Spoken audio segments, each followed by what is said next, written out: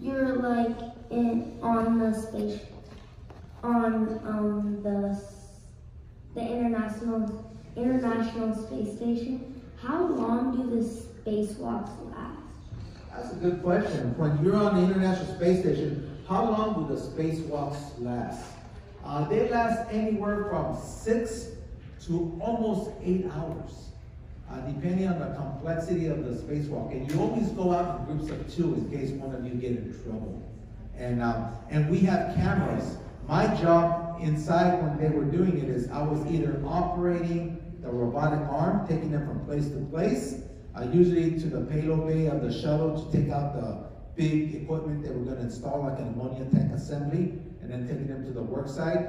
Or I was manning the camera system. We have a bunch of cameras outside, so we get different views of the astronauts and the robotic arms so we don't crash into structure. So we were doing that. So we did that for anywhere from 6 to 8 hours. Okay, we'll take a couple more questions. Did you say that your spaceship that you returned in can only do one mission? No, I said, what I said is that when you come in for a landing, you gotta land it the first time because it has no propulsion. It's like a glider.